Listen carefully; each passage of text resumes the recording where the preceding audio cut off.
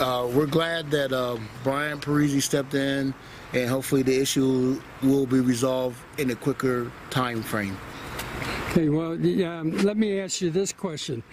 Do you think that you've been treated like other contractors that have been working on the Hall of Fame Village project?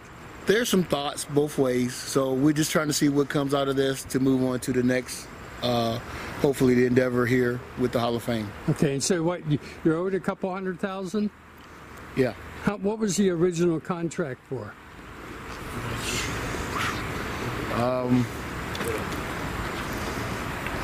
I think the contract now is probably, I think it was like $700,000, give or take some. Oh, that was the original contract? Yes. And when was that signed? And who was it signed with? It was signed with Wealthy, and I don't remember the dates. Okay. All right, thanks. Okay, so you're satisfied that things are moving along better? Well, I'm glad that Brian Parisi stepped in as a Hall of Fame, and that's the best move that ever could have happened on our part. Okay.